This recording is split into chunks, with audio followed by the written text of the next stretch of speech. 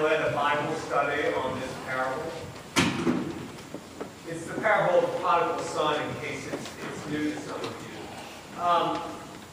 I was in seminary in Chicago, working at a church sort of on the west side there. And the priest said to me, and he said to me like 10 minutes before the service was about to start, listen, after the service, why don't you leave the Bible study? Like, thanks for the heads up, you know. But I think he figured, look, this is a familiar and a rich parable. It'll be easy for me to leave. And I don't know, I suppose they're because of the first parable.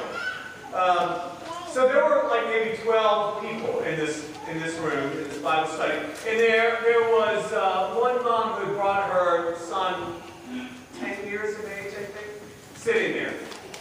When we begin to go through the parable, we sort of look at the twists and turns. We talk about the son, and then comes to his father and asks for his inheritance, and then leaves his father, and then squanders all the money, and then he comes back sort of groveling to the father.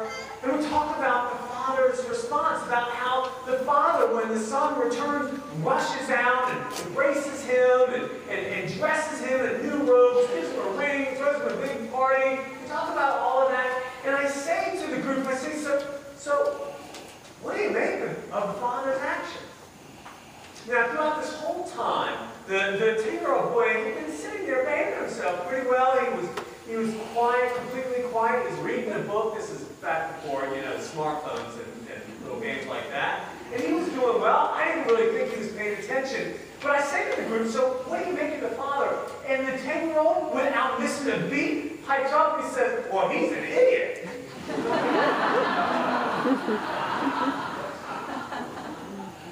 Out of the mouth of babes. 23 years later, I still think that maybe, just maybe, this 10-year-old was on to something. So the parable of the prodigal son is, it is a rich parable, and it's one of my favorites. Jesus tells the story about a farm owner, and he's got two sons. And one of the sons, the younger of the son, comes to the farm owner, comes to his dad, and he says, so Dad, how much you give me my inheritance now? So this was outrageous behavior, right? I mean, how wrong is that on so many levels? Can you imagine a son coming and doing something like that? I mean, first it's wrong because he seems to be saying, look, I don't want to be a part of the family business. I'm getting out of town. And that in and of itself was hurtful, as you can imagine. But the insult of being like, you know, Dad, tick-tock, when are you going to die?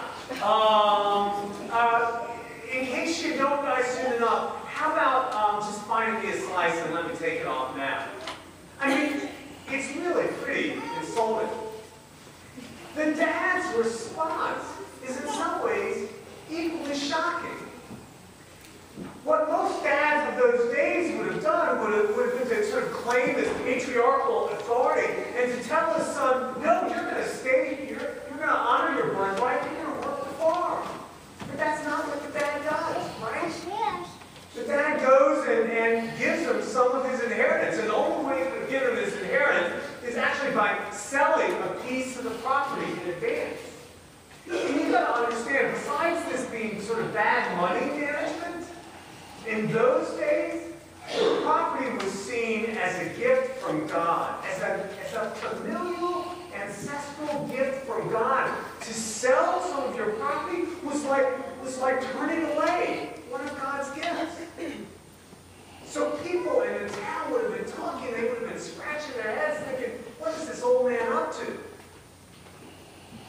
Here's your inheritance, son. Well, you heard what the son did. He takes the money and he gets out of Dodge, goes to some town, squanders his savings on dissolute living. There's so many translations. Some of them say riotous behavior.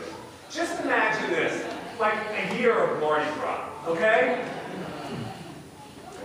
Blows through his entire savings so that when a famine comes to wherever he is, he's got nothing. He has no money, he has no resources, nothing saved in the bank, And he's got to stoop as low as looking for a job, and to add insult to injury, he ends up working for a pig farm.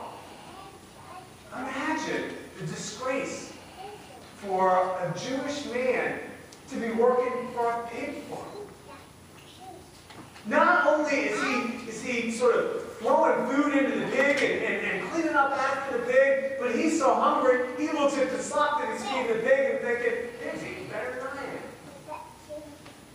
This guy has fallen so far away from his family, has wandered so far away from his home, he has reached unimaginable depths of disgrace. So he comes to his senses. He comes to himself, I think is the phrase. And he thinks, he comes up with a plan. He's like, all right, here, I know what I'm going to do. I'm going to go back to my dad. And he works up this sort of spiel, this speech, this kind of plea. He's like, so I'm going to tell my dad, look, I sinned against you before God and the town, and I don't deserve to be your son, but just take me back to the hired hand. Just do that. Because the dad's hired hands are living better than he is. So he turns around and he begins to walk home. And Jesus describes the father's reaction, which is in some ways even more remarkable than his first response to the son when he gave this inheritance. Because the father must be looking out the window. We hear that the son doesn't even get near the house. The father goes running up the fields, embraces his son in this loving hug, calls to the slaves and says, bring me the robe, gets the jewelry, kills the fatted calf and throws him this big welcome home party. Can you imagine how the neighbors must have been snared, right? They knew the whole story. Look, even though there was no Instagram or Facebook, they knew what the son had been up to, right? How embarrassing this must have been. What kind of self-respecting Palestinian man would make a fool of himself in this sort of way? Would go running through the fields, would throw himself on his son, tears pouring down his cheeks, and then would lavish these kind of gifts on him. Now, don't get me wrong. The neighbors who were making fun of him, they still came to the party because, you know, the fatted calf was killed. But can you imagine? So I'm not going to ask for a show of hands, but I'm guessing that 10-year-old boy from my Bible study isn't the only one right now in the room who thinks that the dad was maybe a little bit of an idiot. You don't have to raise your hand. It is outrageous. It is crazy. It is foolish. It is wild behavior. But here's the thing. If we're going to name the dad as an idiot, then we need to understand something about this parable. Because this parable is not about a farmer. This parable is about God. And if we're going to name the dad as an idiot, then we're going to have to say, well, God's kind of an idiot too. Because make no mistake about this. What Jesus is trying to say to these Pharisees who are harumping and judging him for spending time with the tax collectors and the so-called sinners is that there is no limit to God's love. There is no way to imagine how God so wants to be in relationship with each and every person, including the tax collectors, including the sinners. The depth of God's desire to be in relationship with us knows no bounds. The power of God's love to reach out to us has no limit, does not change. God loves us that much. God is ready to be that kind of fool to be in relationship with us. To be every bit the fool that father was when his son came home. God's just waiting. God's just watching. And And make no mistake also about this. We don't have to grovel. We don't have to prepare a spiel. We don't have to earn our way into God's good graces again. God is waiting. God is watching. And just as the son barely got out an apology to his father, we barely need to utter a word to God because God loves us so much. God's going to interrupt us. God's going to say, stop your groveling. Just come here and hug me. Because the power of God's love is that great. Because the desire God has for us is that strong. We need not grovel. We need not beg. All we got to do is turn around. All we got to do is turn around. Because God's looking out the window waiting for us. This is a great story to have for Lent. When there's all this language about repent, repent, repent. Do you know what in the Greek New Testament, do you know what the word repent means?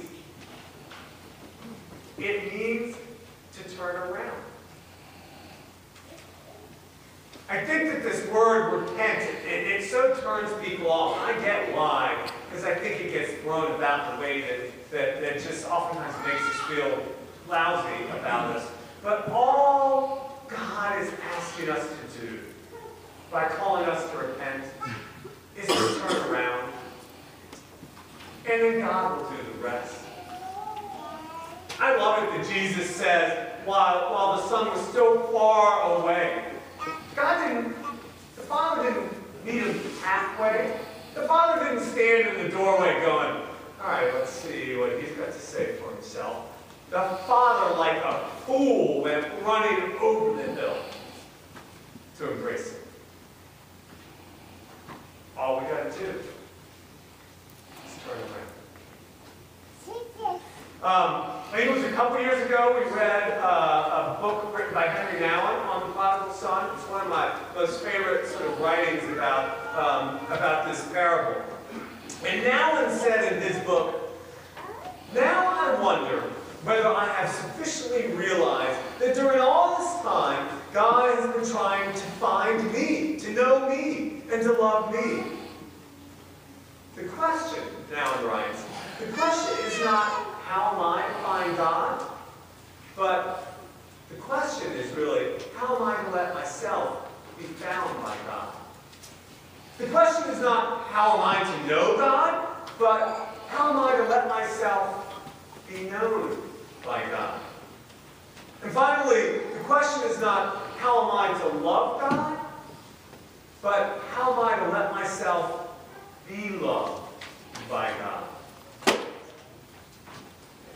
Nouwen finishes, God is looking into the distance for me, trying to find me, and longing to bring me home. That's the meaning of the prodigal son. That's the meaning of the Lenten journey. We have a God who is waiting and longing to bring us home. And if you go turn around, there's a great party waiting for us. It's that simple. Not always easy, but that's simple. So, was God an idiot? I might be a little strong. Certainly the fool.